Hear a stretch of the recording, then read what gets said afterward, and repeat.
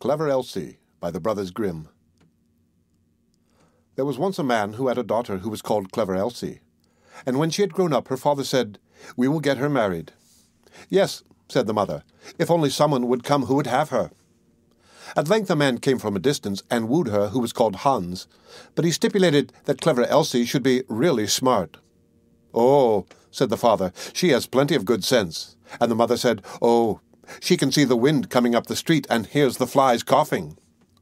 "Well," said Hans, "if she is not really smart, I won't have her."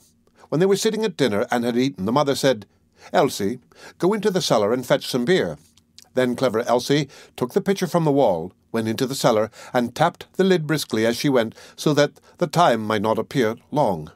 When she was below, she fetched herself a chair and set it before the barrel so that she had no need to stoop, and did not hurt her back or do herself any unexpected injury. Then she placed the can before her and turned the tap, and while the beer was running she would not let her eyes be idle, but looked up at the wall, and after much peering here and there, saw a pickaxe exactly above her, which the masons had accidentally left there.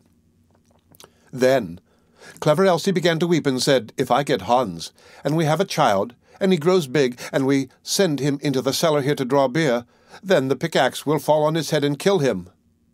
Then she sat and wept, and screamed with all the strength of her body over the misfortune which lay before her. Those upstairs waited for the drink, but Clever Elsie still did not come.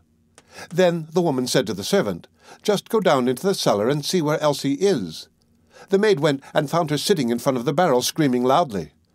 "Elsie, why do you weep?" asked the maid. "Ah," she answered, "have I not reason to weep? If I get Hans, and we have a child, and he grows big, and has to draw beer here, the pickaxe will perhaps fall on his head and kill him." Then said the maid, "What a clever Elsie we have," and sat down beside her and began loudly to weep over the misfortune. After a while, as the maid did not come back, and those upstairs were thirsty for the beer, the man said to the boy, "Just go down into the cellar and see where Elsie and the girl are." The boy went down, and there sat Clever Elsie and the girl, both weeping together. Then he asked, "Why are you weeping?" "Ah," said Elsie, "have I not reason to weep? If I get Hans, and we have a child, and he grows big, and has to draw beer here, the pickaxe will fall on his head and kill him."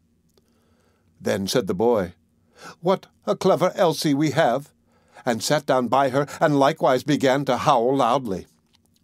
Upstairs they waited for the boy, but as he still did not return, the man said to the woman, "Just go down into the cellar and see where Elsie is." The woman went down and found all three in the midst of their lamentations, and inquired what was the cause.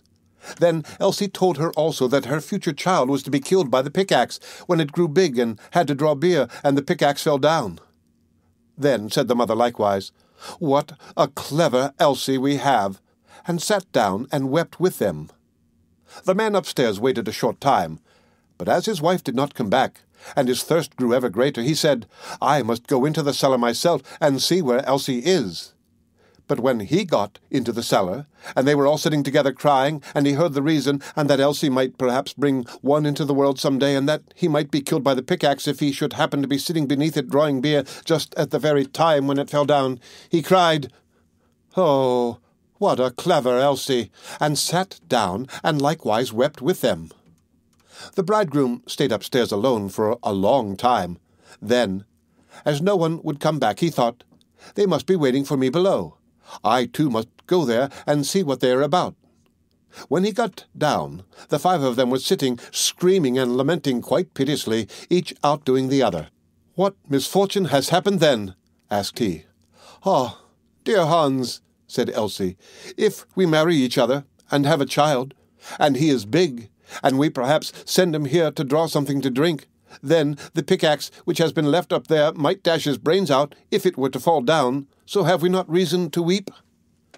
"Come," said Hans, "more understanding than that is not needed for my household. As you're such a clever Elsie, I will have you," and seized her hand, took her upstairs with him, and married her. After Hans had had her some time, he said, "Wife, I am going out to work and earn some money for us. Go into the field and cut the corn, that we may have some bread." "Yes, dear Hans, I will do that." After Hans had gone away, she cooked herself some good broth, and took it into the field with her. When she came to the field, she said to herself, "What shall I do first? Shall I cut first, or shall I eat first? Oh, I will eat first." Then she drank her cup of broth, and when she was fully satisfied, she once more said, "What shall I do? Shall I cut first, or shall I sleep first? I will sleep first." Then she lay down among the corn and fell asleep. Hans had been at home for a long time, but Elsie did not come. Then said he, "What a clever Elsie I have! She is so industrious that she does not even come home to eat." But when evening came, and she still stayed away, Hans went out to see what she had cut. But nothing was cut, and she was lying among the corn asleep. Then Hans hastened home, and brought a fowler's net with little bells, and hung it round about her, and she still went on sleeping. Then he ran home, shut the house door, and sat down in his chair and worked. At length, when it was quite dark, clever Elsie awoke, and when she got up there was a jingling all around about her, and the bells rang at each step which she took. Then she was alarmed, and became uncertain whether she really was clever Elsie or not, and said, "Is it I, or is it not I?" But she knew not what answer to make to this, and stood for a time in doubt. At length she thought, "I will go home, and ask if it be I, or if it be not I, and they will be sure to know." She ran to the door of her own house, but it was shut.